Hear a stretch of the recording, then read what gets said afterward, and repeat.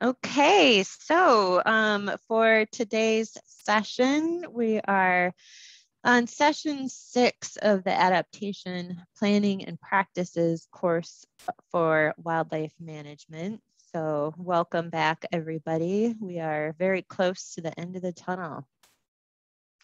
Just a reminder, we will be recording this lecture and sharing it with the class after the fact.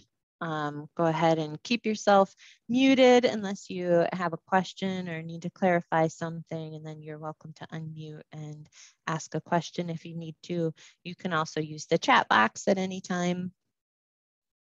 And before we get into our agenda for today, I think Nikki and Katie are here. I'd like to introduce you to Nikki van Hedeman and Katie McGrath Novak from Colorado State University. They have a great opportunity to tell you about. So Nikki, Katie, if you're out there, go for it. Hi, thank you. Yeah, it's just me today. Nikki's actually on a different class. But yeah, thanks for letting us chime in just for a bit. We just wanted to talk a little bit about a research project that we're working on. So we are from Colorado State University in the Public Lands Policy Group, and the study we're working on is funded by the Forest Service's Office of Sustainability and Climate, and we're looking at the impact of courses like this one that use the Adaptation Workbook. And we're trying to understand, one, how are the courses affecting climate adaptation planning and implementation of project level actions? So what are people taking from these courses and putting to action? What barriers are people facing in implementing these actions? And then do these answers and challenges vary based on the region or by land ownership type? So I wanted to put a face to my name, and Nikki's photo is there too. After this course, we're going to be reaching out to people who are working on forest and woodland ecosystem projects. And we're hoping to get a couple of people to do 30 to 45-minute long virtual interviews with us to talk. So we'll do one right after, like within a couple of months, to figure out, okay, what project are you thinking of? What did you learn from the course? And then another one about a year later to see what you've done with what you learned from the class, any barriers you faced, et cetera. So these will be completely voluntary. They're confidential. We won't share your individual answers with anyone who you work with or anyone from this course. These are different from the post-workshop questionnaires. So you'll get a separate email from either Nikki or I that will be requesting the interview. The requests are usually a little bit formal. So I just want to put this on your radar, and hopefully you all can kind of keep an eye out for those. And we hope that you'll be willing to participate in our study.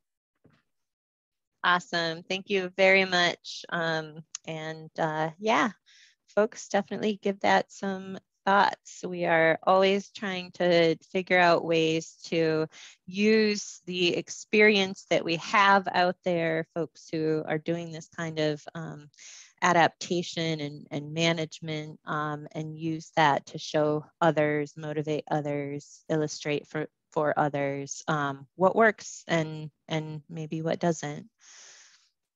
So thanks.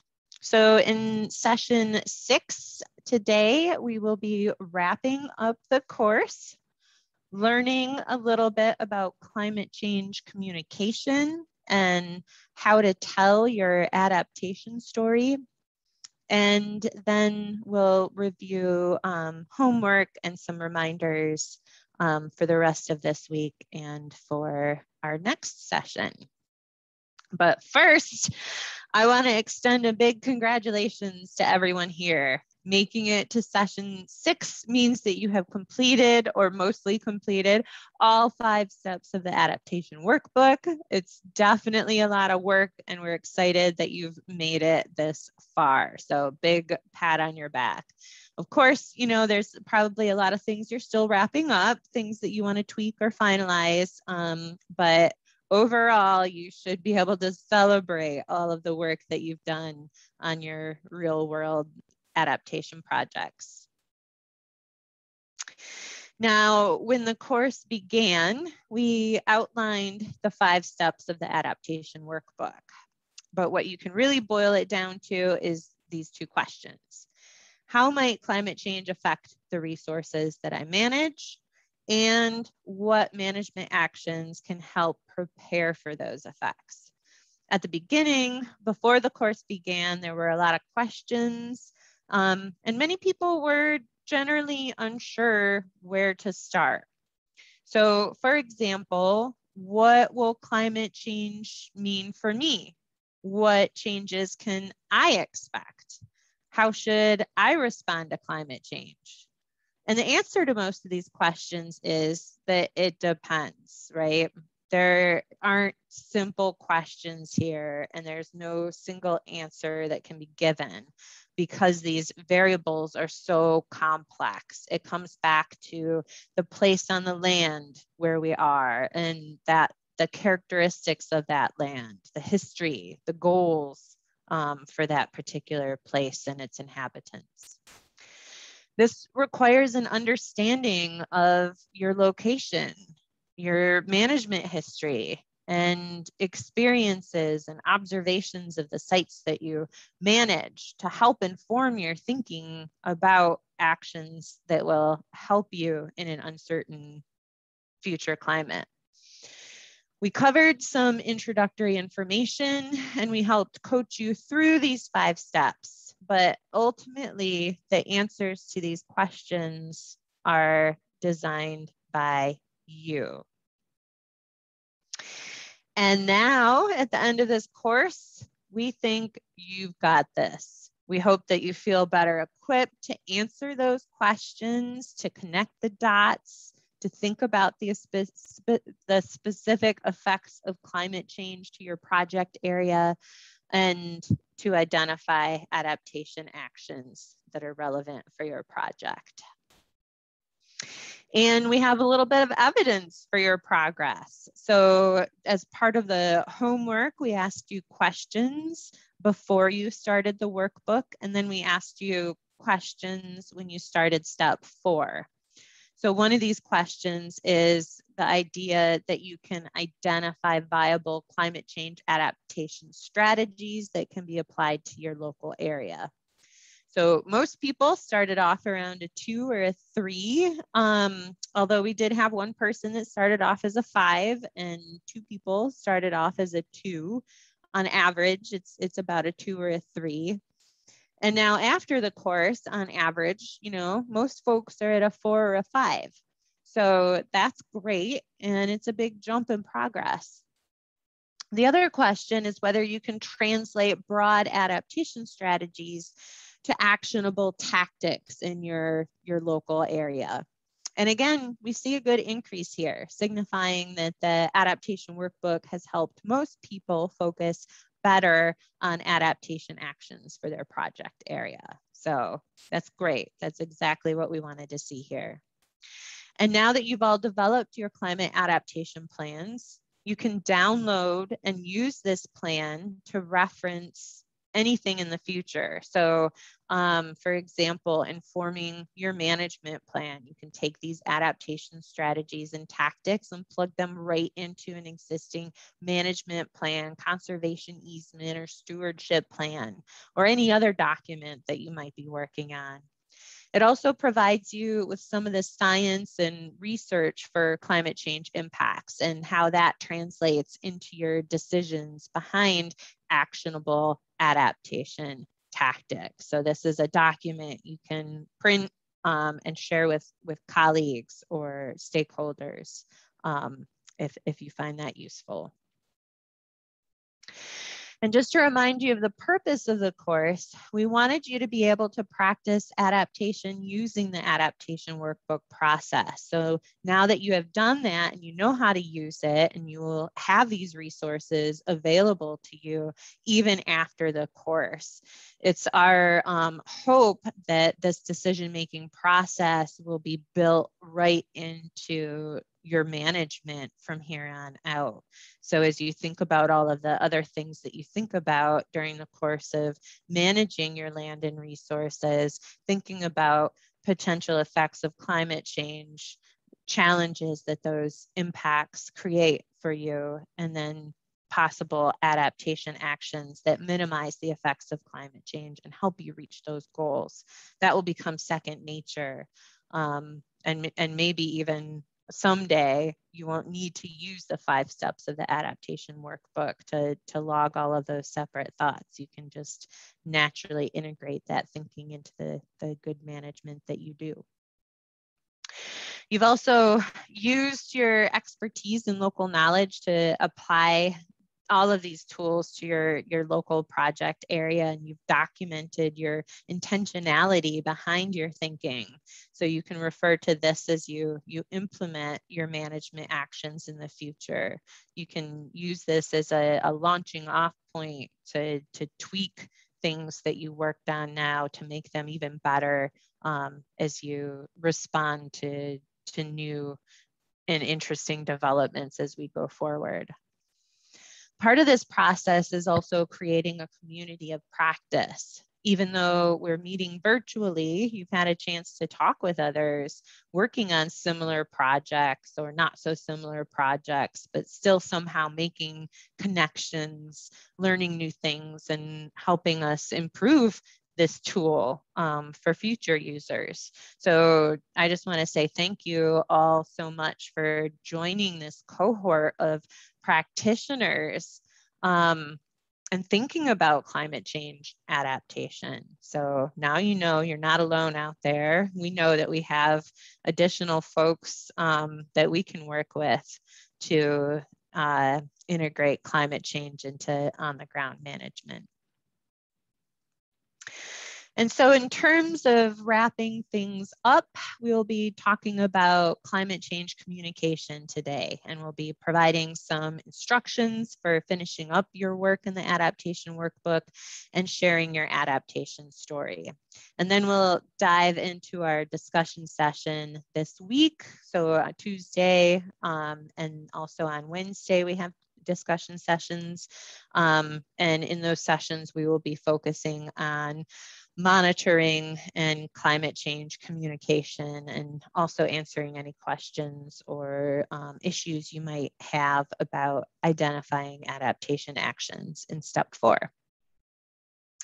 So I'm going to start off the climate change communication lecture today, and then I'll hand it over to Chris Hoving to talk about reaching and connecting with your audience. And so the fact is, professionals are increasingly expected to integrate climate change into plans, documents, outreach materials, and management activities.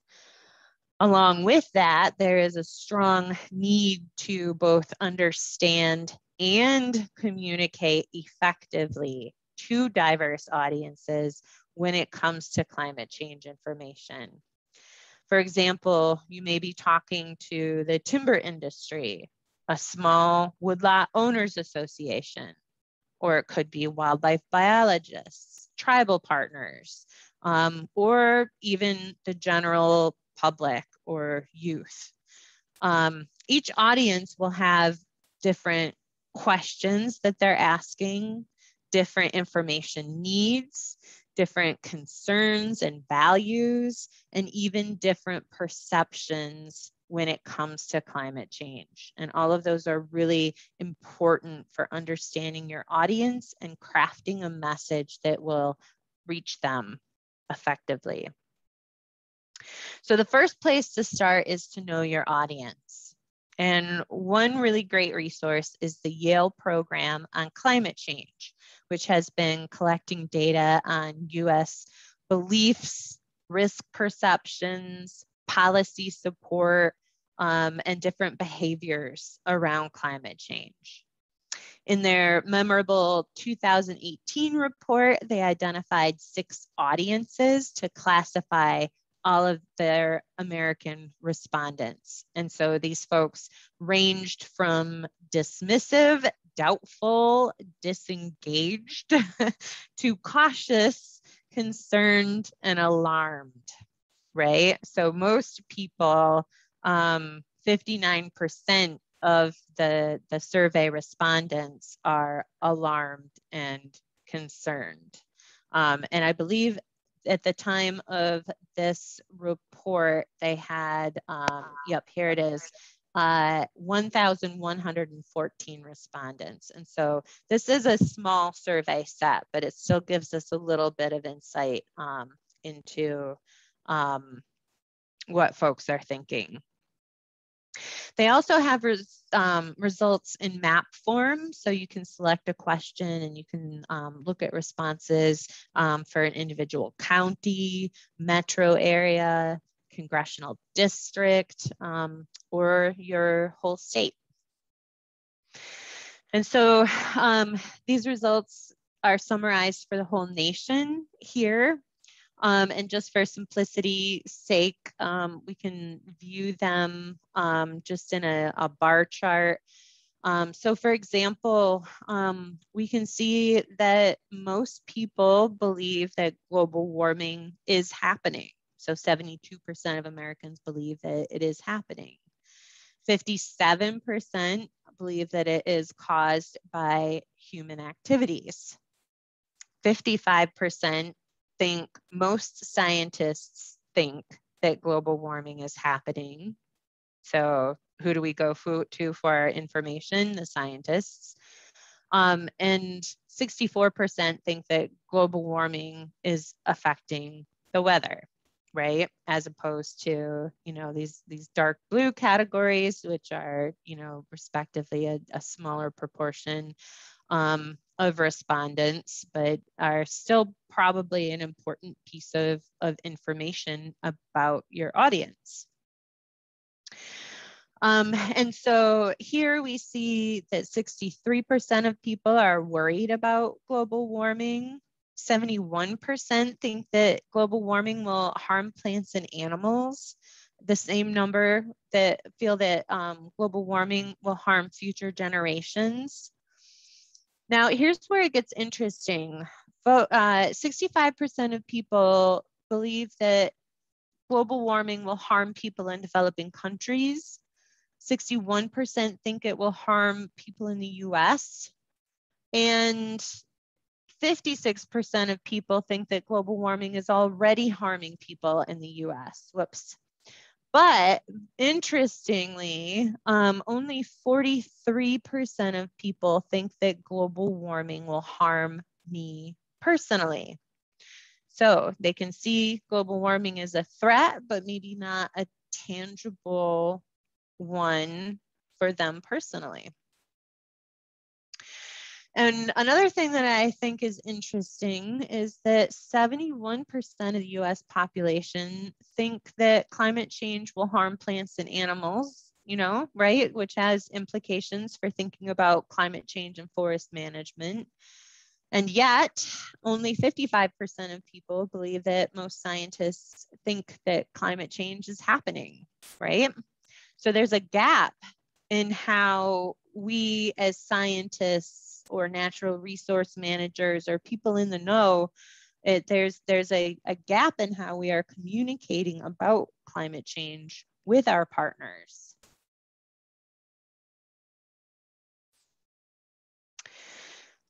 So you can access this data set. You can play around with different questions, and you can even zoom in on your own county to explore the opinions of a proportion of your neighbors.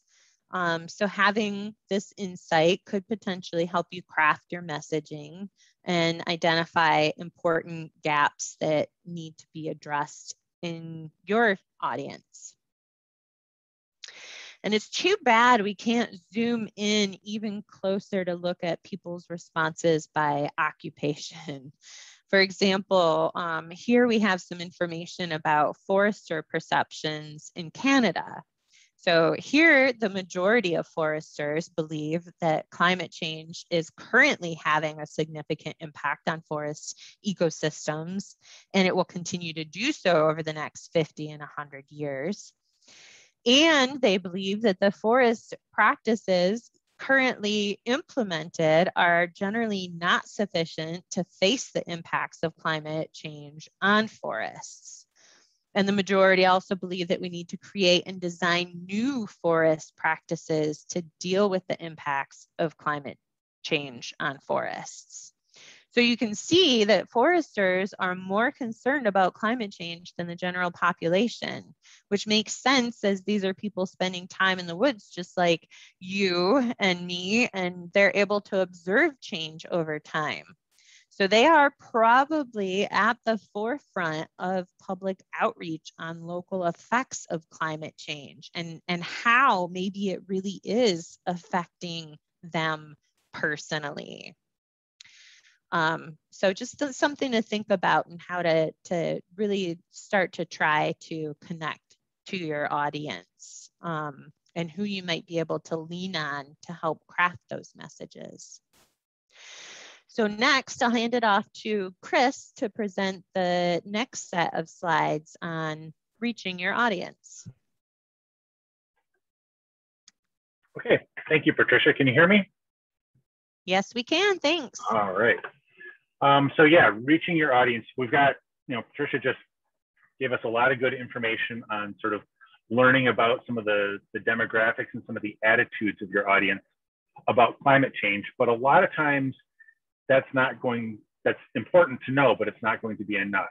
To reach your audience, you need to know what they care about. And often, I think if there's one thing that I want you to sort of take home from this, it's that people who are trained as scientists, like most of us, have an intuitive way that we try to communicate science to folks. And usually that works really well. However, with climate change, it often will backfire. And so we need to sort of delve into communication science and how communication is done to make sure that we're not doing our climate change communication the wrong way. So we'll dive into sort of what do we mean about that? How do you reach your audience? Why is it particularly important with climate change that we do intentionally craft our communication to reach our audience? So next slide.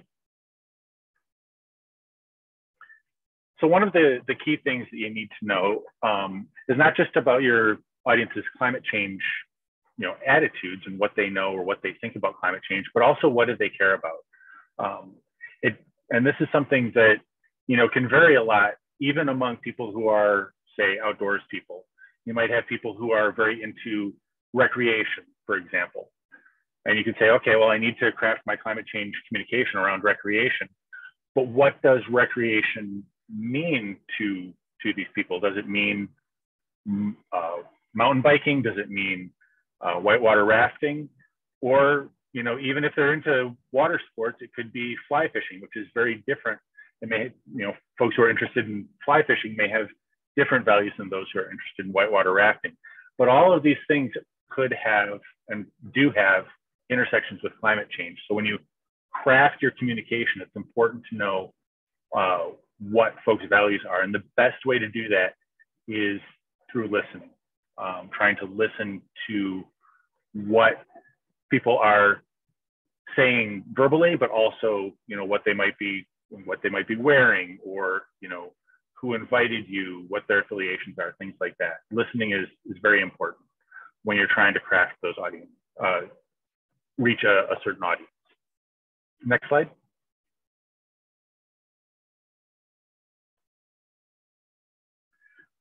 So with wildlife species, often it can be a good idea to link to charismatic or iconic species for an area. Kirtland's warbler for Michigan, especially for northern Michigan, is a species that people are often familiar with. And if they're not, when you tell them that Michigan is one of the only places where this bird breeds, and it's the core of their breeding habitat for one of the rarest warblers in the world, that can be a good hook for folks. Other times it can be about obscure species. People might be really interested to learn about this new species, something they haven't heard about, like a siren, for example. We have this, amphibian that lives in our soils that looks like a giant 2-foot long worm. Most people don't realize we even have those in Michigan, but saying that we have something like that can really pique people's interest. So it's important to think about what your audience is. If you're going to talk to a group of Audubon Society members in northern Michigan, Kirtland's warbler is probably a really safe bet. If you're talking to a bunch of kindergartners, something obscure and gross might be a really good way to sort of hook their interest. So think about your audience, think about where you're located in your community. Next slide.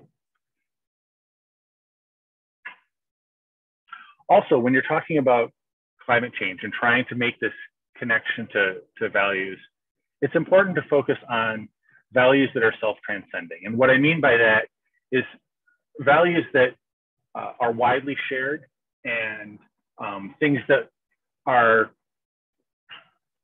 something that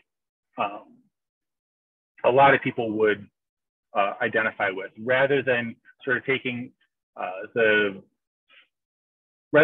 of the salesman approach, where you try to figure out exactly what it is and then focus right in on that. Like, you'll see more deer if we do a timber sale. People tend to see through that pretty easily. Whereas if you appeal to a broader set of shared values, that can often be more engaging. Next slide. It is important to make local connections when you're talking about these things. A lot of people, and you saw this in the data that Patricia was providing, people often think about climate change and frame it as something that's happening far away and to things that are not like them. So people think of it as happening to wildlife, especially to polar bears, something that's far away in developing countries. And as you get closer and closer to people's core identity, it becomes less relevant. And so it's important when you're communicating it to try to make that connection. Have you been seeing food prices increase lately?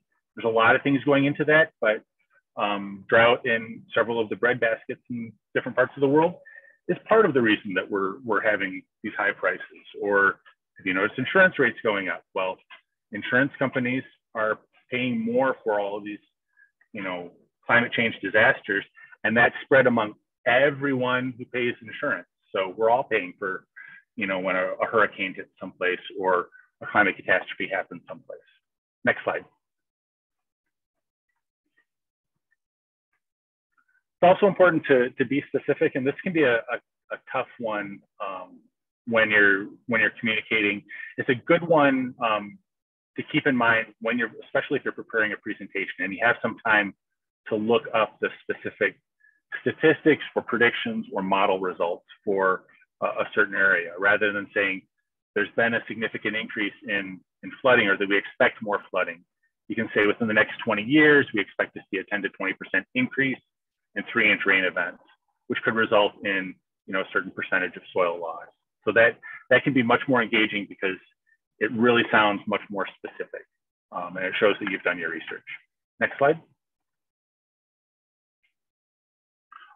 When using local events as examples, it's also important to understand that we are now getting to the point in certain areas where we can do attribution of certain weather events or short-term climate events in the near term, and connects those to climate change. But it varies with what types of things you're talking about. So extreme cold and extreme heat, there's been a lot of work on connecting those to climate change. Extreme rainfall and droughts, it's a little more uncertain, and when you get down to a specific wildfire or hurricane, there's a lot less certainty with those. So just understanding that we're not at the point anymore where you can say we can't make connections between weather events and climate change. With some events, we're now getting to the point where we can start making those connections. So it is important to, root climate change in those local examples of things that a community has experienced. Next slide. If you've been in natural resources for any amount of time, you've probably realized that we never do natural resource interventions or natural resource actions for just one reason. There's always a host of reasons. We might call them co-benefits, we might call them ecosystem services, but usually when we do an action, it's because there are many different good reasons to do it. And the same is true of climate change. So it's good to couch climate change actions in terms of all of the things that they help with. So for example, a wetland restoration is good for lots of different reasons, but it helps us reduce risks from future threats, such as heavy rain events and droughts and warmer temperatures. Next slide. This is one that can be difficult to do, especially if you haven't thought about it or done a little either introspection or research on it. But trying to engage across the political spectrum, it's relatively easy to get people on one side of the political spectrum riled up about climate change. It can be difficult to engage other folks because a lot of the messaging that's been done hasn't been geared to their values or their political ideologies. However, climate change it affects everyone equally, whether it doesn't matter what their political ideas or biases are. And so you can, especially if you're talking to an audience that is of a certain political worldview, you can focus on things like tradition, energy security. National security is a very good one because there's a lot of folks within the national security apparatus who have said a lot of great things about how climate change is one of the number one defense risks for this country. Especially the Navy has been very clear about that. So by linking it to people's values, similar to what I was talking about with linking it to different recreation groups, you can think of that also with different political ideologies. However, it's important to make sure that you can speak to this authentically. Again, if you're trying to sort of give someone a sales pitch, that tends to be pretty transparent after a while. So if you can't do it in a genuine manner, it's probably best to try to find a different messenger. Next slide. And that gets to this slide. It's important to use trusted messengers on climate change. And it's important to recognize when that's not you. So if you're, let's say you have, you're a person of Muslim descent, and there's an opportunity where you need to go and speak to a Catholic church. Depending on the church, that might be something where you can say, let's talk about our shared faith values. Or in another church setting, it might be very important that you work with someone from that faith or from that church to then deliver that message. This can be also very true for outdoor recreation organizations. Some hook and bullet club or hook and bullet type recreation organizations, those that are really into hunting and fishing, might need to hear from someone who's very much into hunting and fishing, and vice versa. I probably wouldn't be the best person to reach out to, say, a birding group, for example, because that's not the recreation that I tend to do. So yeah, it's important to pick trusted messengers. Also remember that certain groups are highly trusted. I remember seeing a graph not too long ago that said that firemen are the most trusted group. So if you can find a fireman to talk about climate change, that's gonna be our most trusted. However, they found that natural resource professionals were just below them, and then healthcare professionals, then scientists. So we are part of we have a lot of trust with society, probably more trust than we realize. It's also important to recognize there are certain groups that are less trusted. I think last time I checked, the approval rating for Congress at the federal level was something like 9%. So 91% of people don't trust that particular audience. So you want be careful not to rely too heavily on groups like, in general, politicians, the media, groups like that. Lawyers probably would be another one, that used car salesmen, those groups that have a lower level of trust for one reason or another, whether it's deserved or not, are probably ones to veer away from. Unless your group is politicians of a certain stripe, it may be good to have a politician that they trust come in and give the talk. So there's exceptions to every rule. Next slide. This is another one, this is one where the climate change, I sort of alluded to the climate change science, or the climate change communication science is really important. Gloom and doom is not just an ineffective way to communicate climate change. It is a very counterproductive way of communicating climate change. And I tell people again and again within the DNR and whenever I can, if you're going to give a talk that's gloom and doom about climate change, I would rather you didn't give it. It would be better that you gave no talk at all rather than focusing on the doom and gloom aspect of it. Really focusing on the I can do it, we can do it, that it's something where there is an action that we can take that's going to make the future better is the way to focus on climate change. And it's not just, feel good, I'm not just saying that because it's a trendy thing. There's a lot of sociology behind this slide here, a lot of science.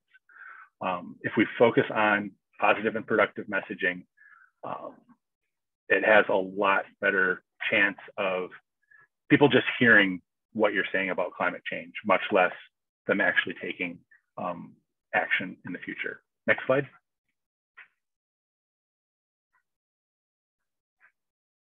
So here's an example of communicating climate change from an I can do it sort of frame. You can say intense precipitation events are increasing, but then pairing that with, so it makes sense to invest in water control structures that will help manage water levels. It shows that climate change, because a lot of people have in the frame that they're coming at climate change from is this sort of apocalyptic event that there's nothing we can do about it. And when we can show there are things that can be done that have a real impact, it changes people's frame and it helps them to start moving from inaction to action. Next slide. It's also important, and we talked about this a little bit before, it's important to highlight the co-benefits of good management. In natural resources, we never do anything for just one reason. And people who might not care that much about climate change or even maybe resistant to climate change messaging, if you frame it in other things that they care about, they're more likely to accept what you're saying. And even if they don't accept what they're saying, they're more likely to support the action that you're talking about, which is about as good as you can expect. So, managing for long-term benefits, maintaining ecosystem functioning, managing for a range of future conditions. These are all things that are co-benefits, other things that will happen because of the work that, the climate adaptation work that you're talking about. Next slide. So, telling your adaptation story. So how do we, I gave you lots of advice. How do we actually do this? How do we incorporate this? It's important to sort of start with laying the groundwork. To tell your adaptation story effectively, there are a lot of benefits to telling your adaptation story beyond just supporting what you're doing. So it can help you gather support, institutional or financial support. It can help you reach a larger audience, and it can help communicate key lessons. Adaptation is a very young field. A lot of what we're doing is pretty new, and so it's going to be important to communicate what's working and what's not so that we can adapt fast into the future. Next slide.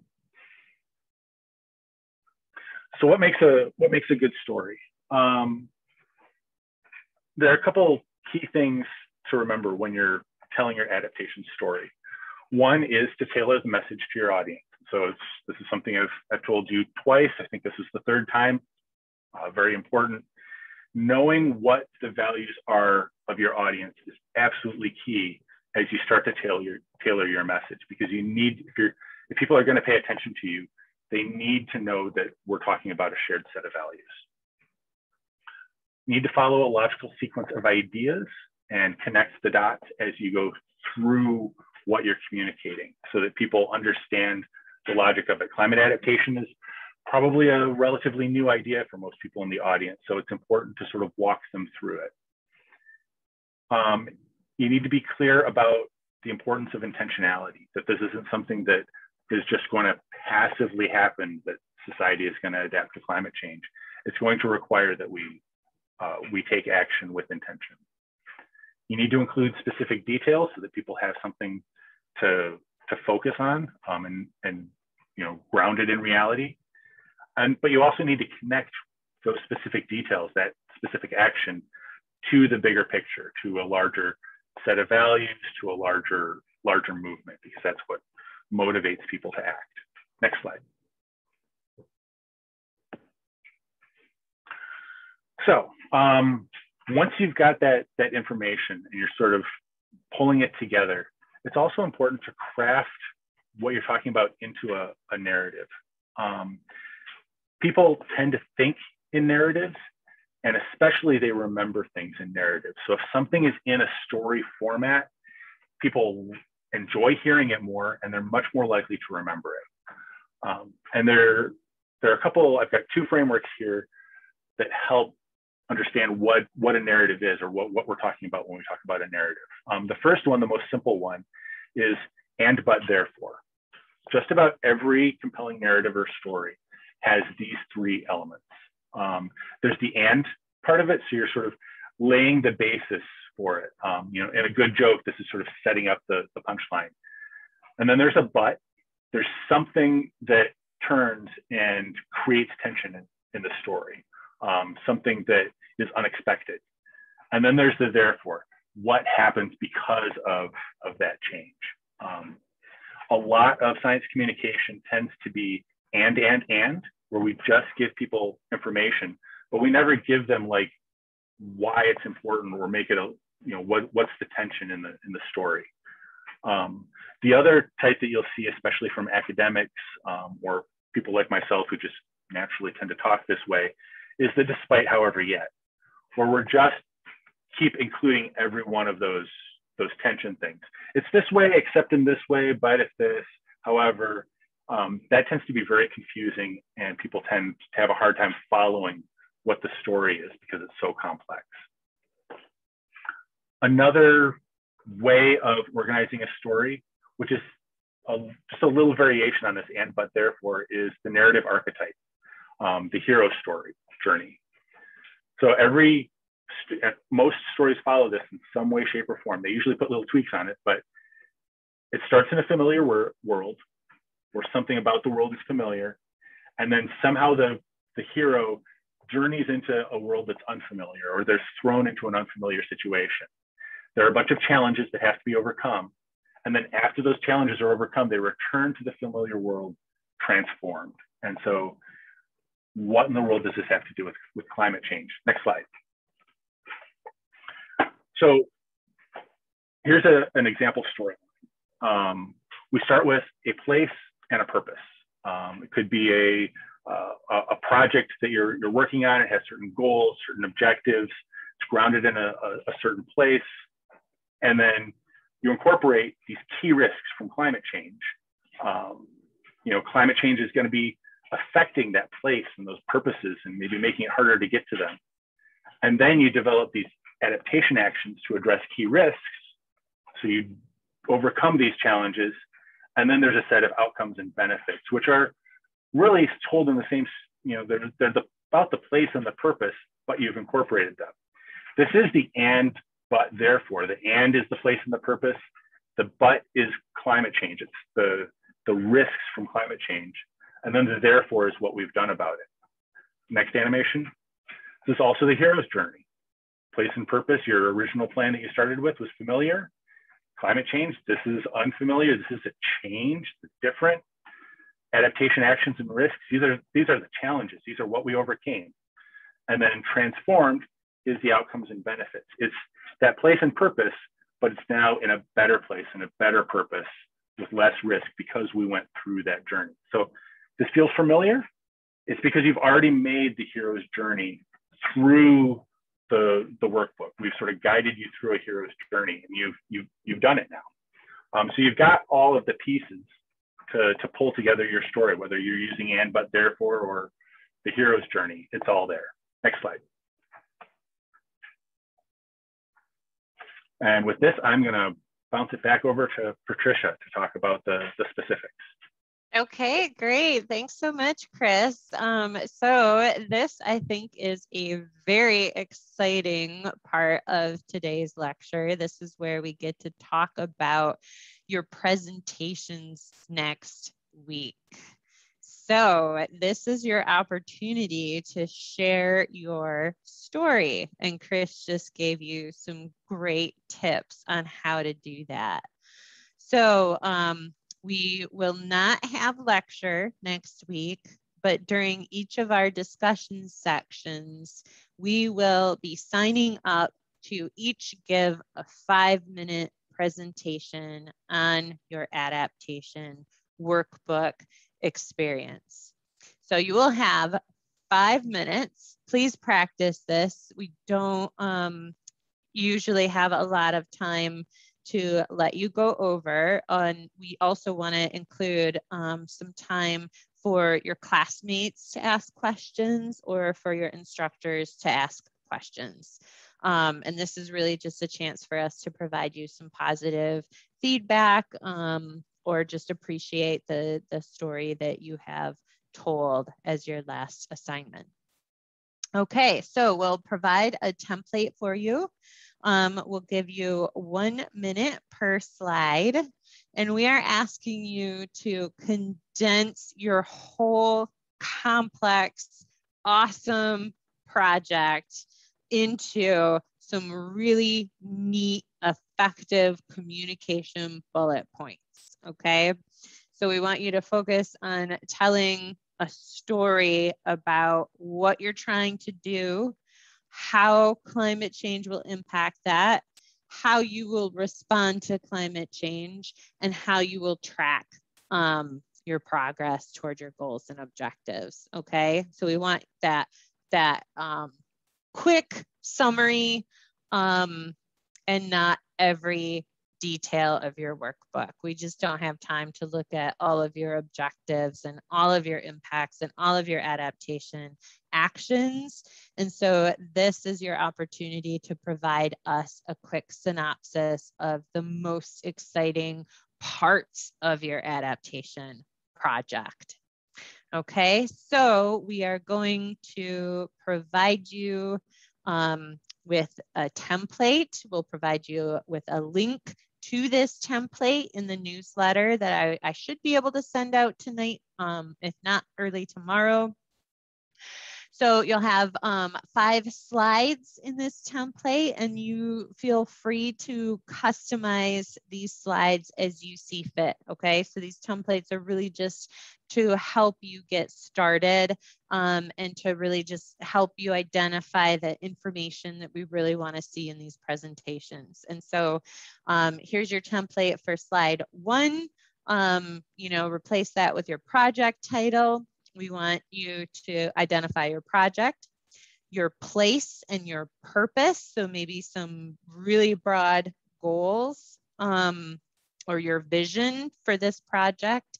And we also want you to identify the audience to which you are telling this story, okay? So is it your office that you're reporting back to? Is it your stakeholders? Is it public that is asking questions? Is it literally only the people in this class because, you know, you have no one else to share it with? That's fine. We just want you to identify who that audience is. And then think about that audience and think about the words that you're using to describe what makes this project area special. Okay, so that it resonates with your audience. And also share your major management goals that relate to your story. And we've included a couple places where you can insert pictures or maps to help tell that story. Okay, so it can be one picture or one map. You could replace this with 6 different pictures, right? You can make the whole slide a background picture. Just get really creative. Try to address the elements on each of these slides, but then, you know, change the font, make it pretty, make it wow, you know, whatever you need to do. So our next slide is about climate change impacts and challenges and opportunities. And so here we just want you to describe your top 2 to 4 impacts or challenges. Again, the ones that are important to telling this quick story about what you need to do and why you need to act, right? So how does climate change make it harder or easier for you to achieve your management goals and objectives? Okay, so summarize your ideas from your adaptation workbook. It's already all there. So if you want to print your adaptation plan, you can copy and paste some of those ideas directly from your plan into these slide templates. And again, you can add a picture here if you would like to do that. Next, we have a slide about your adaptation actions. So this is where you want to tell us what adaptation actions will help you address those most significant climate change impacts or challenges. And then this is also an opportunity for you to tell us if these ideas are kind of business as usual, or if they're different enough from what you normally do that they're going to require some buy-in from somebody or some extra resources, cash flow, or manpower or equipment. So, you know, let us know what you need to implement this action. And if you have solutions to that, that's great if you can find your own solutions to those needs as well. And then finally, outcomes. So what are those key outcomes that you hope to achieve through this project? And this kind of relates to the monitoring piece where you have identified what you're going to track in order to tell us whether you are successful or not, or something that you need to keep your eye on so that you know, you can make sure that you are on a good pathway toward meeting your management goals and objectives. So this should be a fun final assignment. We want you to really take these templates and make them your own and come to discussion session next week ready to give that 5-minute synopsis and let us hear all the good work that you have done. And again, it's good to practice what you're going to say so that you can hit that 5-minute mark without going too much over. So also in the newsletter, we'll be providing a link to the page that you need to go to sign up for your presentation time period. Okay, so there are 3 discussion sessions. You've probably been going to the same time slot all throughout the course. There's one Tuesday morning, there's another one Wednesday morning, and then there's a third one on Wednesday afternoon. If you are in a discussion session and that time still works for you next week, please sign up for any of the slots in that session. If you need to move to a different session because of a conflict or any other reason, just give us a heads up so that we can make sure that there are enough slots for everybody. But we should be able to accommodate if you need to choose a different session.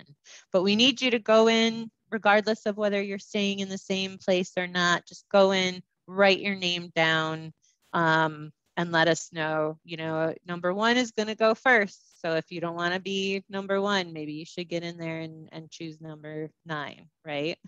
So make sure that you look for this link in our follow-up email. We would like to get those assignments as early as possible so that we can plan accordingly and be there to host and time you to make sure that everybody gets a chance to present. So finally, so for your assignments for this week, we want you to sign up for your presentation by April 13th. We want you to start working on your presentation using that template. You can either return the presentation to Stephen by the 19th, or you can put it in the Google Drive, okay? So we'll provide a link to that as well. We also want you to finish your adaptation workbook. So go back to any steps that you need to tweak or add to or finalize. Remember to do your homework at the end of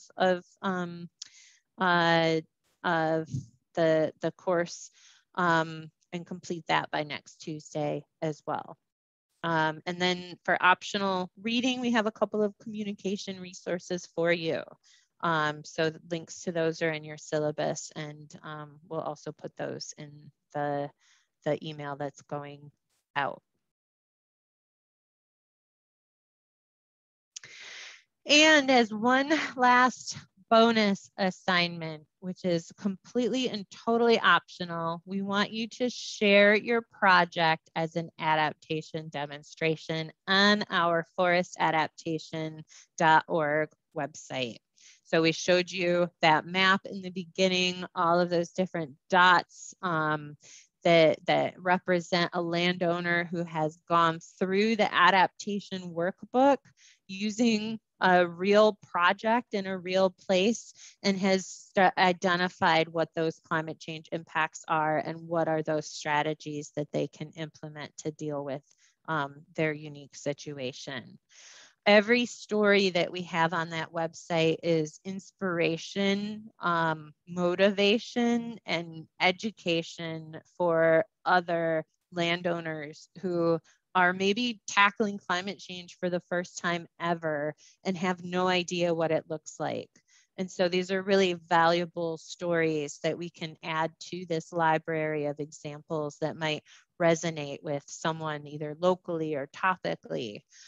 So there's a couple ways to get your story online. It's not that different from the work that you're putting into these 5-minute presentations anyway. There's a template that we can send you that allow you to kind of summarize your project by each of those 5 steps. Or if you're just needing a break and you can't tackle that at the moment, you can ask Stephen or I or someone else to take the first stab at writing that up for you. And again, pictures are always nice. So just a reminder, we do have discussion sessions this week, so please be prepared to discuss your adaptation tactics and your monitoring ideas. And work on those presentations. So those presentations will happen on the 19th and 20th. And we need you to sign up for one of those sessions, although you are welcome to attend all 3 sessions if you are able. So with that, I think we're at time. Thank you all for being with us throughout this course, and especially this last session on climate change communication. We'll stick around if anybody has any questions. Otherwise, you are free to go. And we are very much looking forward to hearing your presentations next week.